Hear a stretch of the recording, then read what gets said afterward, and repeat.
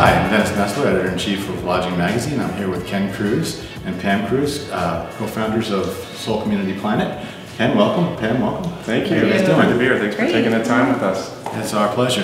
Talk a little bit about Soul Community Planet. You guys are growing the portfolio and some more things in the pipeline. Kind of tell us what's happening. Sure.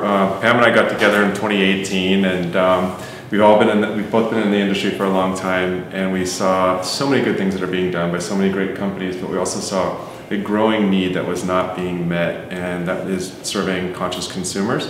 So our brand is oriented around the values of healthy, kind, and green. It's another way to say our brand, Soul Community Planet.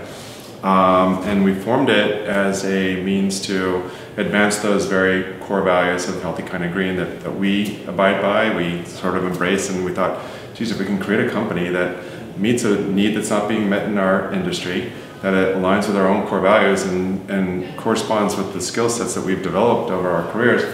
We're not guaranteed success, but it certainly will make it more fun, and our chances of success should be that much higher. Great, and then you guys recently achieved a milestone. I think you put out a release on it. Yeah. Right? So Want to talk a little bit more about it, Pam? Pam runs our awareness, brand, and culture side of the business, and part of the brand is our core values themselves, as I said. Sustainability, and now we use the term regenerative travel, is a key element of the planet values. So maybe, sorry. Sure, yeah. As we said, if I could just back up for Soul, Community, and Planet. So starting with Soul is taking care of self, taking care of our guests. Community is the social good and kindness, as Ken mentioned, healthy, kind, and green. And then, of course, green, very focused on regenerative travel. And we just reached a milestone with our net zero waste program. And we're also getting certified by EarthCheck for our second property, and well on our way to continuing throughout the portfolio. So those values stand strong, and we want to continue to evolve. We talk a lot about culture at SCP, and the culture is Soul Community Planet. How do we bring that to life every day in our teams? And those teams are from the centralized team down to the property, the frontline teams. And every week we have a call, and we go through what we call the SCP way. And we have lots of practicum, if you will, practices in our SCP way. One example is the simple concept of, we are growth-minded, not fixed-minded. It sounds very basic, but how do you bring that to life every day, whether it be in operations or in involving new initiatives? So it's very fundamental to SCP to continue to practice that and evolve ourselves. And here we are at 9 properties and continuing to grow. Well, and what you just described speaks to, I think, one of our key differentiators is that the folks who are drawn to work with SCP are also sharing the same values that the folks who are drawn to stay in an SCP hotel. So we flipped over that traditional mindset where it's sort of transactional and give us your money, go stay in the hotel room, we're going to try to make your stay as good as possible, but we're here to make a profit off of you, versus no, we're all here for the same reasons.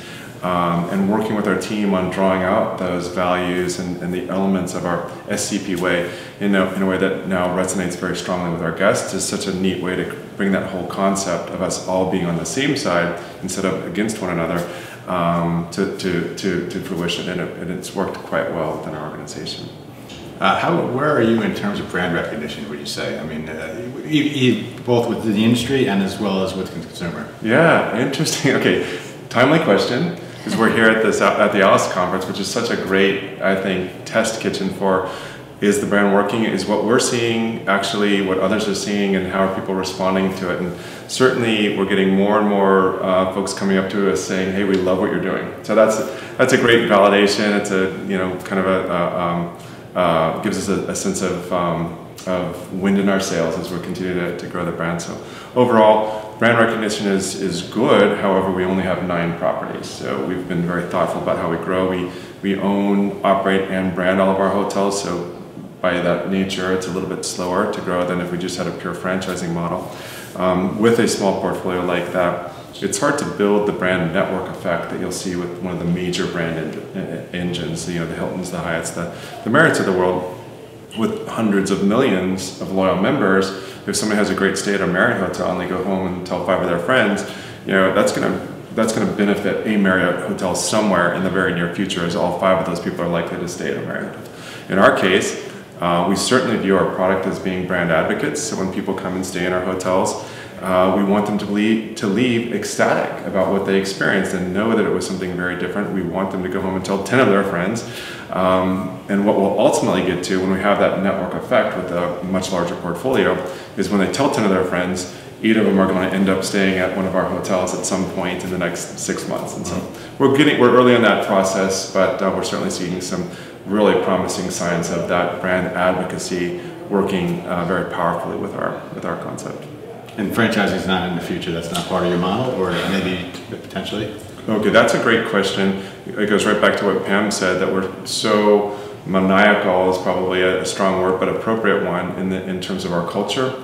We worry if we were to franchise this out, it's very difficult to maintain the level of adherence to our culture organization-wide that we would need to continue to build the strength of the brand. So for now, we want to own, operate, and brand all of our properties, principally for that culture aspect. Sure. And how's the event been for you so far?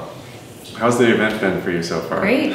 It's like Alice is back and big. Yeah, better than ever, right? Yeah, it certainly is. Yeah, it's good to see. It's good to see a lot of people back. And your outlook for the industry going forward for 23? Yeah, so we did our budgeting process. We're continuing, our budgeting process is somewhat dynamic, so we're continuing to refine things. But when we started back in October, my viewpoint, and I'm a pretty optimistic guy, my viewpoint was this is going to be a really tough year. Economically, we're seeing all the indications of a slowdown in the economy. But as we work through the process and we're seeing leading indicators through our properties, the opposite seems to be holding true, at least for the types of hotels that we have, where trends continue to move upward. Our budgets are definitely showing positive growth for 2023. So in general, we see, I think it's going to be a lumpy year for our industry, but we see certain product types and experience offerings as performing quite well, even into 2023 and beyond. I think we do also tend to have a very long-term view.